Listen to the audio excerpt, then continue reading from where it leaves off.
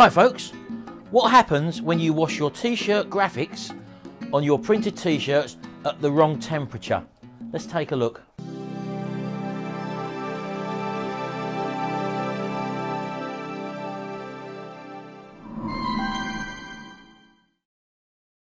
Right, okay everyone, this is what I wanted to show you today. You may recognise these three t-shirts as three t-shirts that we've pressed in previous videos, and if you want to go back in my playlist, you'll be able to find these being actually pressed as proof of how long ago I actually did them. I wanted to explain to you about the different types of media that we apply to our t-shirts and what happens when you wash them at the wrong temperature. Now, first of all, if you remember this t-shirt that we printed, I think at the time of this video was about 11 months ago.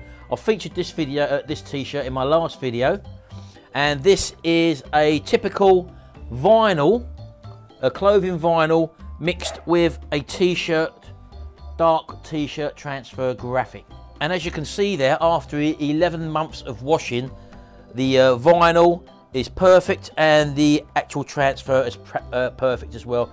No colour deterioration there whatsoever. And these two medias have different washing temperatures, but as a safeguard we always wash at 40 degrees C, which is a cool wash on a modern washing machine.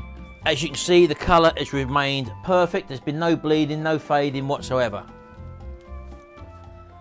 Now this was a t-shirt that I done maybe a few months ago and it's been perfect, exactly the same as that.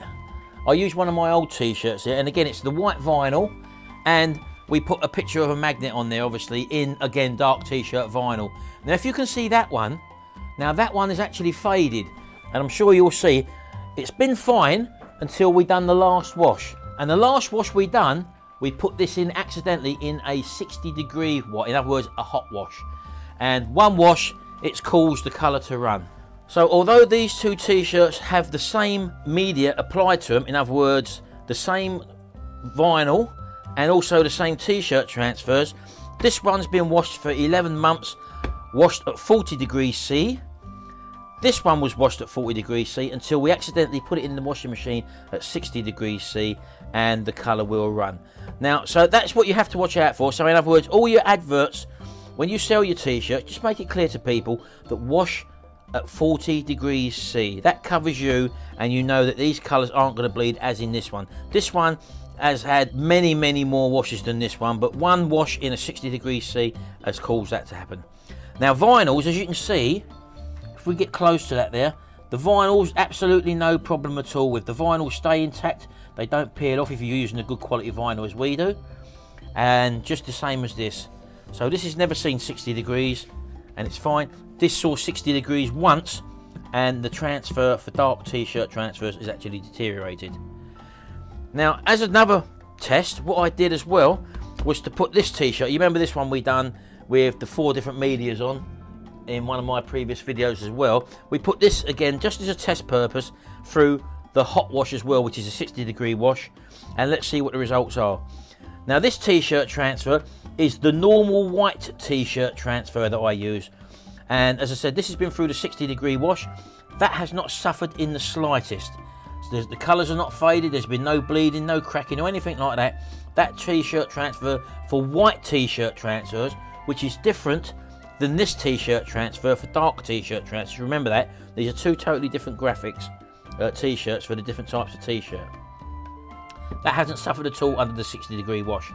This one here, like that one, has not bled as much, but the colour has faded away, as you can see there, where you've lost most of the vivid colours, as you can see, still got in that one there. This was the subliter cotton product now, which as you can see now is really a very poor design there, although it didn't really do any much more than what happened before. So we wouldn't be using this product after doing our longevity test and our washing tests. And also this was the plastisol links, as I told you about, that we've got, and in actual fact this has actually deteriorated a lot more with a lot more white dots on it now, where the actual plastisol link has given way.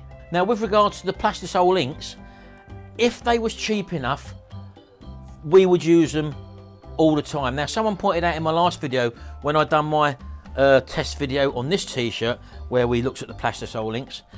Someone who does plastisol links or t-shirt printing, screen printing, correctly pointed out that just like normal inks, just like anything, you've got different grades, and there's a lot of cheap stuff out there on the market.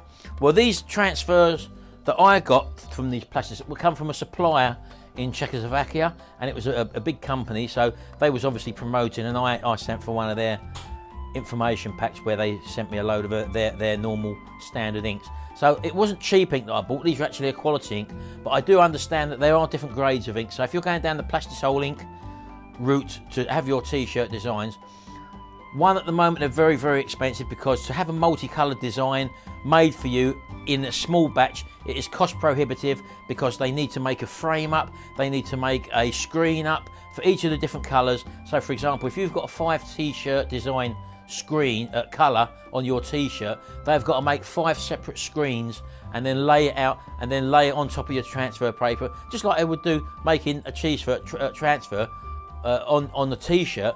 They just put it on your transfer paper, which they then would send to you, and that was very, very dear to have it done that way. And you can't realistically have it done for a single or one short run t-shirt. So that's the reason why plastisol links at this moment in time transfers are not very good, because they're unaffordable in different colours, and you need a larger run. So yeah, there's our little test. So the bottom line is, the t-shirt transfers I use a light t-shirt transfer for white t-shirts, I use a dark t-shirt transfer for dark t-shirts, and I also use clothing vinyl. Clothing vinyl, you haven't got a problem with washing. You can wash them at 60 degrees C, a high hot wash, and there'll be no degradation at all, providing you're using decent vinyls. The t-shirt transfer papers I use are specifically for a cool wash. In other words, 40 degrees or below. After 11 months, 40 degrees, absolutely fine, no problems whatsoever. One wash on a hot wash, which is 60 degrees, will make your dark t-shirt transfers fade. If you're just using white t-shirt transfers and one accidentally slips through the net, as you can see there, there's no degradation of the white t-shirt transfer whatsoever. So there you go. I don't think there's any videos out there which show longevity tests. So if you're interested to find out what transfer papers I use or vinyls, I include that information on my training DVD, and if you want to use the same stuff, do check it out. I'll leave a link in the description below so you can find it, because a lot of people are probably doing the t-shirt transfers not knowing what temperature to wash, because I get so many people say, oh, I've washed it and it's bled. And if that's the reason, my t-shirt transfers I use, which I've done for 11 years, should be washed on a cool wash. As with most modern garments now, with the increased power of today's washing powders, you don't need to use a hot wash. It's all about energy saving, so most people prefer to use a lower wash temperature, which is 40 degrees or below, and let the modern powders do their job to clean the garment rather than using high temperature. Okay then, thanks very much. Hope to see you again in the next video, and until then, bye for now.